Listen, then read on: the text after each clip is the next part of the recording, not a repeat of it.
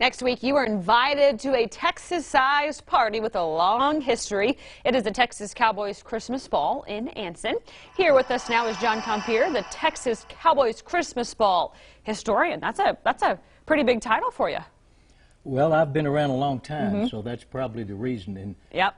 My great-grandfather attended the very first ball in 1885. Wow. So we're in the 6th generation of our family, so that's probably why. All right, so we just had 134 years, right? 134 years. We did some math before the show, if you're wondering. We came up with that number. All right, so let's talk about the Christmas Ball and where it all got started.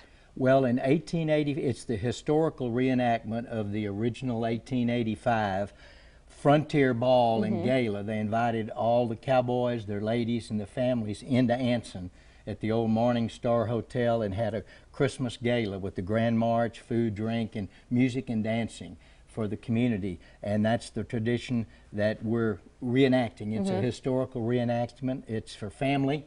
It's definitely a Western history lovers bucket list bonus, but it's a family Christmas. And what I love, I think, is the costumes. You dress up. That's part of going into the Christmas Ball, correct? Yes. All of the members of the Ball Association, all of the ladies wear the 1885 dresses, and the men will wear something similar to what I have on today. And one interesting thing, the 1885 rules, which we still have, remain in effect. Yeah.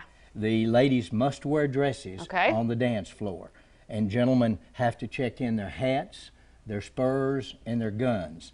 And there's no alcohol, there's no smoking, there's no cussing, fighting, or shooting guns, or riding horses in the hall. And so it's very family friendly then? It's a family Christmas tradition, yes. So who are the performers this year for the ball? The Thursday night will be Michael Martin Murphy and the Texas and the Rio Grande Band. Okay.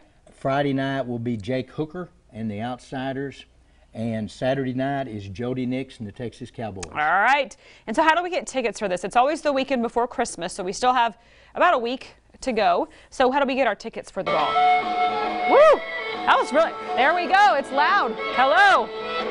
Sorry, guys. Sorry about that. We don't know what happened there. The sound is on, so maybe they can cut that off. We can get the tickets going. Okay, sorry about that. All right, someone didn't put mute on this TV, obviously, scared the bejesus out of us. All right, how do we get our tickets? Well, this is the reason why you should get your tickets and go enjoy it.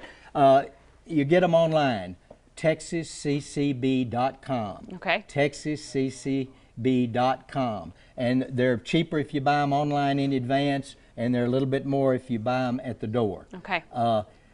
There's two different prices. Adults will have a price, then teenagers will have a price. Children under 12 are free, and active duty military are free. All right, well, we look forward to the big Cowboys Christmas Ball in Anson. So if you want to come out for a great time, the ball will be at Pioneer Hall, located at 2300 Avenue G in Anson. It will be December 19th through the 21st. To learn more, to get tickets, you can call the Anson Cowboy, or you can go to the AnsonCowboyChristmasBall.com.